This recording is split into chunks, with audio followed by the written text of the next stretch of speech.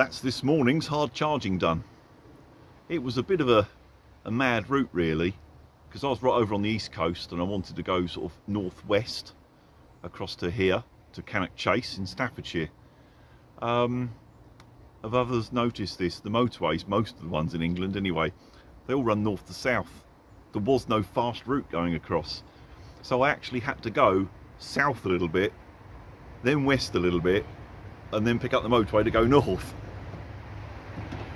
There is direct roads across, but they're smaller roads through towns and that sort of thing. It's not as efficient, so yeah, it was okay. On the efficiency front, very surprised so far.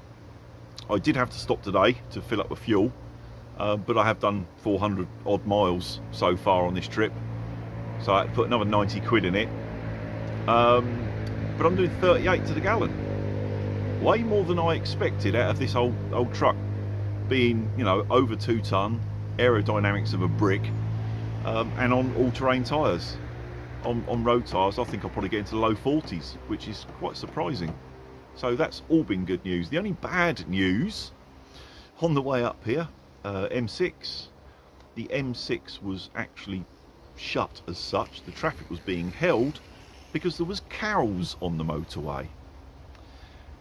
Not ideal. So I had to use the bloody M6 toll road. Not much of it. £12.50 I think it was or something. What a bastard. But it's better than sitting on a stopped motorway. Hey, can't really help it. Never mind. Right, I'm going to get a snack, get a drink, and then give Brian a call. He's camping here with me. I think he lives fairly local. So yeah, I'll just get organised and I'll give him a bell. Right, that's the Bergen packed. I need a big bag for this one because I'm using the French Army tent and it is quite bulky. Not particularly heavy, but it is bulky. So let's hope we're not going too far because I've got a fair bit of rubbish in there. Right, we're all set up in Cannock Chase. Nice. Been past here a million times driving, but never stopped. It's very good. It really is. Let me have a wander around here and I'll show you what's where.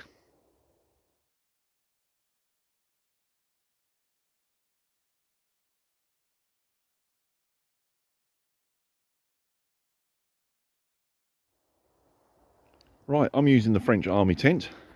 Rain's forecast. Has to be done, doesn't it, really? Got to give it a test at some point.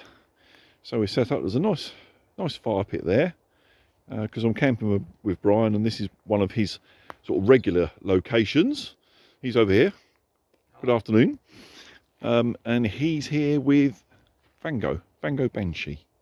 That's another good little tent. Perfect. And oh yeah, it's a woodland basically. What more do you want me to say? But it is a very large woodland. I don't think there's any chance of us being discovered. It's not a permission location, but it's big enough that we can get lost easily. Well, would you believe it? It is 8:30 already. We've been so busy chatting here, but don't know where the time went. I really don't. No wonder I was feeling hungry. So I've just I've brought some ration meals with me. Sweet and sour chicken with rice is what I've got for tonight. Quite looking forward to it. I think I've had that before, but not for a long time. And I'm a bit of a sweet and sour fan, so that should go down nicely. I don't know where these evenings are going. I really don't. And it seems to be there's a lot of chatting at each stop. What's the common denominator? Me. Yes, I'm a chatty bastard. Sorry. Right, I'll get on with this and I'll come back to you later.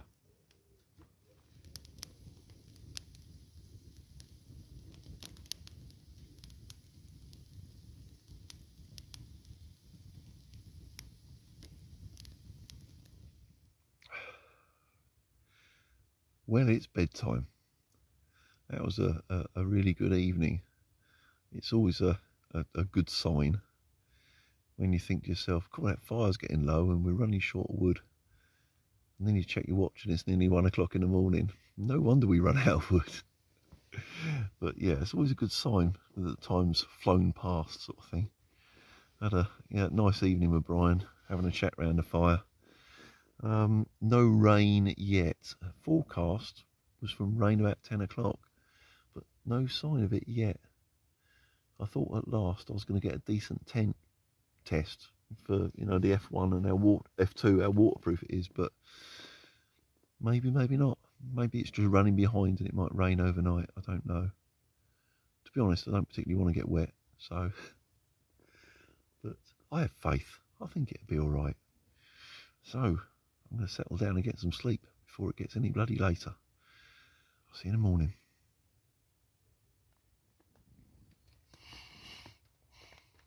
Good morning. That rained all night.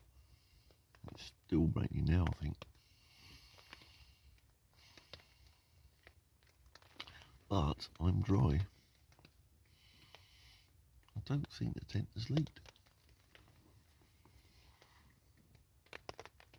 Well, certainly at the moment there's no evidence of it leaking. Unless it's, you know, in a corner or something, wherever the bag is. Won't know until I clean the stuff up. But at the moment, I'm dry. So, yeah, not bad going at all. I think I'll put the kettle on. Well, we've all packed up. From the time we got up, it was still raining, and we're a bit soggy now. All the gear's wet, so it was just a quick pack up and ram it back in the bag. But we've cleared the site, we're all clean and tidy. There's Brian.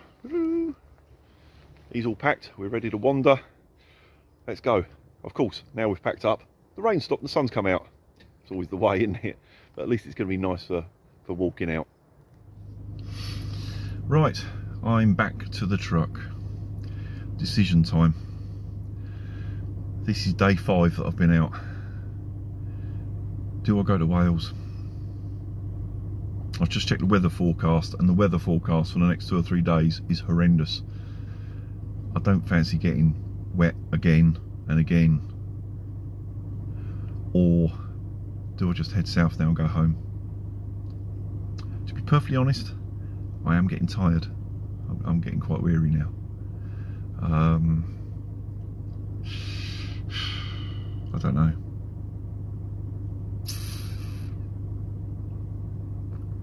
Bollocks. I'm going home. Decision made.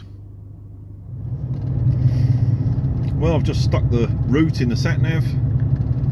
It's 4.5 hours to home. It's about 220, 230 miles from here, something like that. But at least the sun's come out. I think I'll push on, stick some mileage in, stop somewhere and probably get some breakfast, treat myself, and then charge for home. I should be home early afternoon, I'm thinking, probably home 1, 2 o'clock, depending on the traffic and the glorious M25, of course.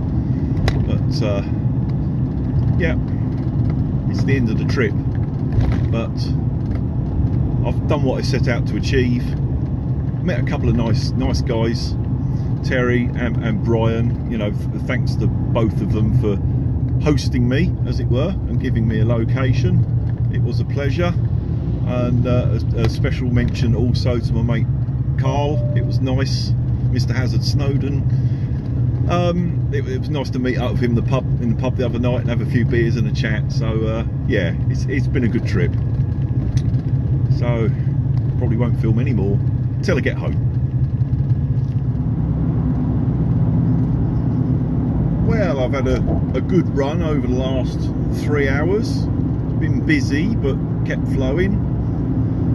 We've got to the Dartford Bridge, so up and over here, crossing the Thames. Once we drop onto dry land the other side, we're back in Kent, and I will only be about an hour and 15 from home, and the weather's improving the further south I get. Situation normal. And I'm home. 1 o'clock on the button. had a good run. 4 hours from Staffordshire, so that was okay. What's the final score? I averaged 37.8, which is pretty respectful, I think, for this old truck. And the total, 16 hours of driving in total, 670, I think it's 673 miles, can't see without my glasses. Average speed of 42. It's because there was a lot of back lanes and all sorts of stuff, and even a little bit of off-roading. So all in all, good journey.